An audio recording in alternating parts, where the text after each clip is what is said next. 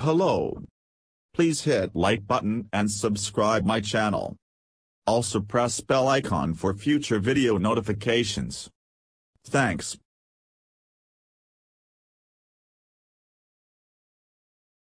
It's been over a year since we first saw a Mercedes-Benz GLE running around with the smallest amount of camouflage on its nose.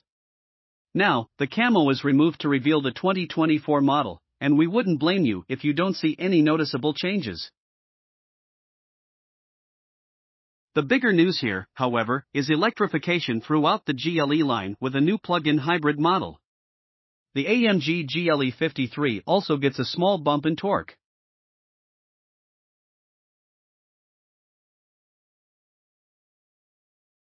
Let's discuss the visual changes for the SUV and Coupe, which are almost exclusively at the front.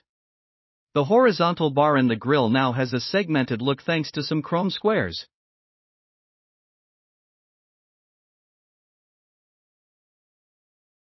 The same is true for the taillights. Thus concludes the 2024 Mercedes GLE-Class visual facelift on the outside.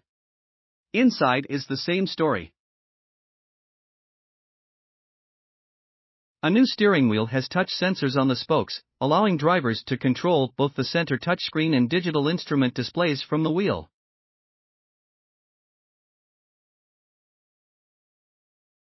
Chrome trim on the air vents and available piano black flowing lines trim, previously exclusive to Maybach models, is offered here.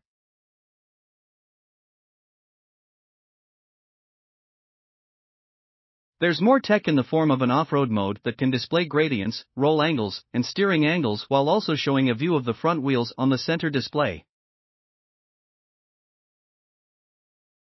There are also new assists for reversing with a trailer.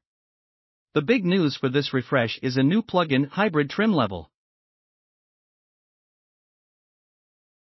Mercedes says the PHEV can go 0 to 60 miles per hour in 5.8 seconds, and while it can run on electricity alone thanks to a 23.3 kilowatt-hour battery, an official range estimate isn't available yet.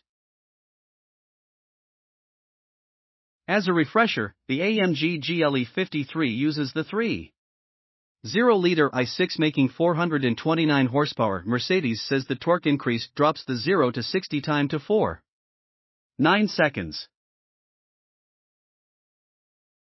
Thanks for watching my video. Please subscribe my channel for more auto updates.